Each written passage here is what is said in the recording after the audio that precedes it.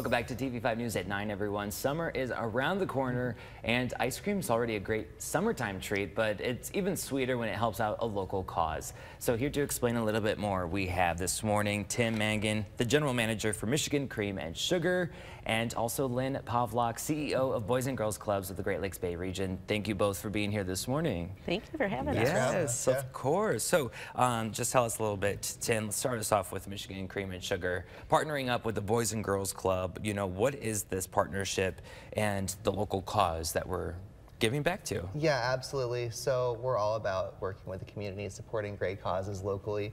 And what better way to showcase ice cream and help out the community than the youth and the Boys and Girls Clubs. So kids love ice cream, and so we thought what a great cause to work together with them. Yeah. What's this going to look like? You just get some ice cream, you guys donate some proceeds? Every Tuesday this month, Tuesdays we're open 2 to 9 all month long.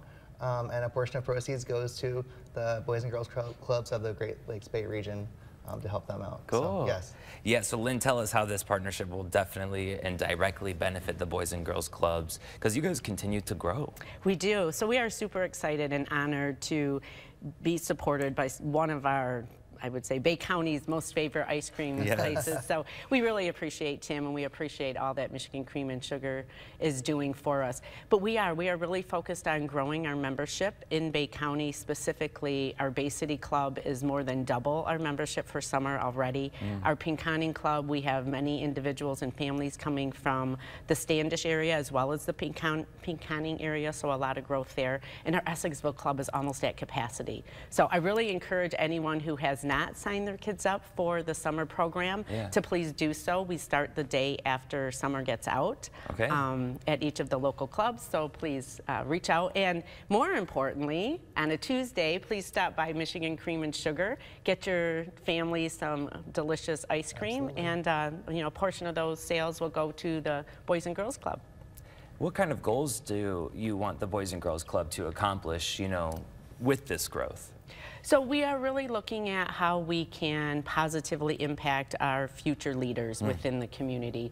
We have many activities planned for this summer. We have an all-day trip. We call it our BFIT Festival, which we're taking every kid that's a member to an off-site, and they'll be able to experience things like rock climbing, fishing, potentially some water sports. So we're really just trying to expose them to many things that may spark a passion. It may help them, you know, drive their decision in terms of what they do in their career in the future. And then hopefully they themselves will come back. We have a lot of alumni that are involved in our clubs, so maybe they will come back to this community or stay in this community and then continue to maybe be entrepreneurs, be, you know, leaders in like a STEM field, be teachers, be, you know, be newscasters, but they'll come back and they'll want to, you know, start their families here and just really then give back to the next generation. That's what we like to see. That's so cool. And I love the socialization aspect of it too. You know, they just get around people who are like-minded.